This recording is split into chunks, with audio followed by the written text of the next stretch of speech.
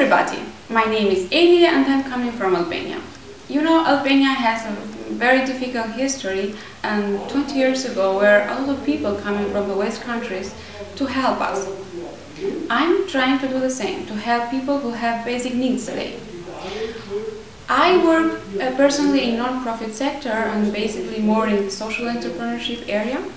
And for the moment I'm supporting a school in Tanzania. It's a school mainly for orphans and some other pupils who can afford to pay some tuition fee. First, you have to know that Tanzania is one of the countries in the world that you have to pay some tuition fee even for the basic education. That's why the school I'm supporting there collects some tuition fee from the pupils and the community around to support themselves.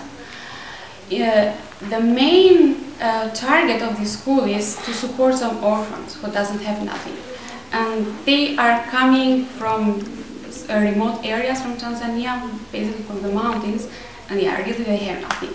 I know that because I just came from a trip in Tanzania, and this changed my way of thinking. This moved my heart, and I am much more motivated to do that now. I try to support them in two ways. First way, to collect some donation, to collect some money to support this orphan to go to school, to give them a chance to get the education. And second way, I'm trying to help them to start with some small business idea so they can support themselves in the future. How should I do that? We are working in the area there to start some really small with bootstrapping ideas, business ideas, so they can generate some money. You'll smile if I tell you what story, but one of the people that had the idea to buy a cow, and then can sell some milk to the community. And it starts like that to help there. We have to be based in the local condition.